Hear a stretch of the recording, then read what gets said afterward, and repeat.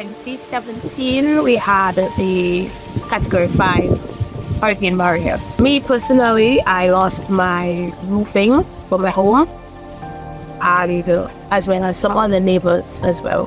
En ese tiempo nos afectó todo, las piedras llegó hasta acá, las aguas se inundó, todo fue un desastre total en el 2015. Y para nosotros ha sido que nos ha asustado, la gente no sabía por dónde correr, no sabía qué hacer los niños.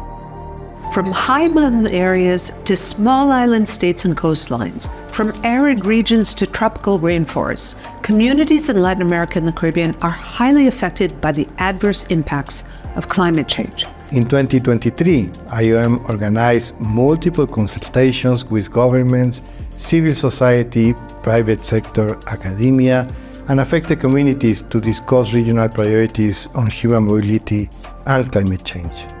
5 key messages emerged from these discussions.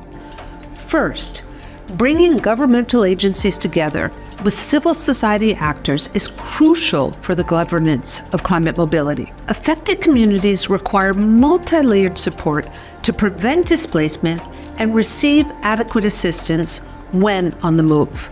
Their participation in the design of adequate solutions is fundamental.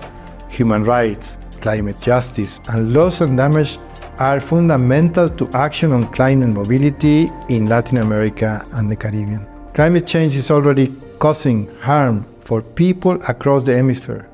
Upholding their rights and addressing loss and damage is crucial for governments and populations alike. Safe and regular mobility pathways can be the critical factor in saving lives and moving people out of harm's way. Climate change will increasingly influence mobility.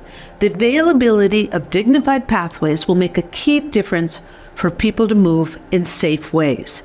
Forward-looking evidence on climate mobility is a priority, but many gaps remain.